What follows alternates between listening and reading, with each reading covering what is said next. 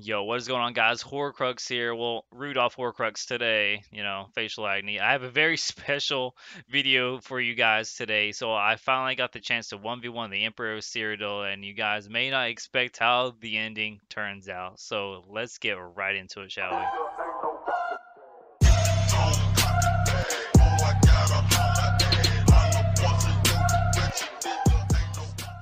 Welcome back, guys. Before we get into the bread and butter, huge shout out to my patrons. This channel would not be possible without you guys. I'm doing a PvP top 5 series English hard.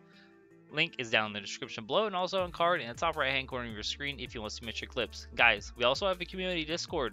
There's some pretty poppin' memes up in Discord. Please join. Details of that is in the description as well. And as to all my Patreon supporters, or for further future Patreon supporters, I'm just going to go ahead and anyone who is a Patreon supporter, anytime you need any PvP tips or tricks or dueling or sparring, anything you guys need to know or questions, feel free to ask me on the Discord. We can do 1v1s, private Discord channel, entirely up to you guys. So if you want to become a Patreon, support the channel, link is also down in the description. Alright, so we start off in the Emperor here, and you tell he's the Emperor because it's John New. I'm sure you guys know who this is, right? So that's Resto ulti number 1, guys. So he doesn't actually do a lot of damage. Like, I want to say it's my build, right? It's Iron Blood. This is the Immortal Mag DK PvP build. I'm not using any procs besides EG. As you guys can see here in this video, we're putting out massive pressure on this guy. DC Pulsar combo. You guys know how it is, right? If you're an Emperor and you're not running this, then you're huff. No offense. Resto ulti number 2 is coming out very shortly.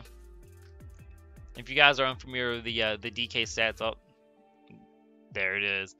The Emperor stats, they pretty much do 2 to 3 times % more damage, so easily able to block that meteor, no problemo. I think the only abilities he really has is DC Pulsar, guys. It's really unfortunate for him. Pops the 3rd Resto ulti, no big deal.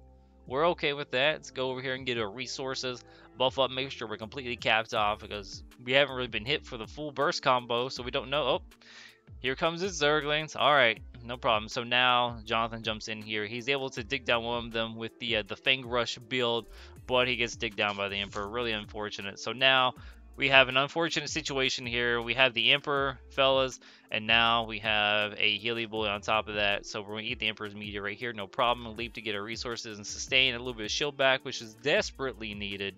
So right now, I'm just begging to get this tripod off, and hopefully we can get to our next ultimate and be able to burst one of the Healy Boys or one of the DPS before we go back in on the Emperor.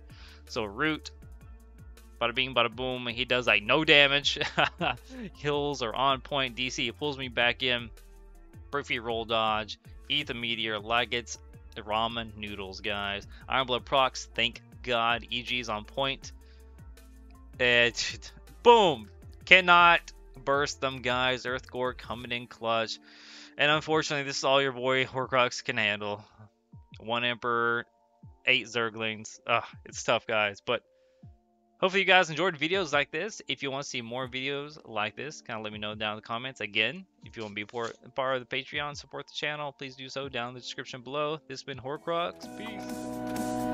Peace.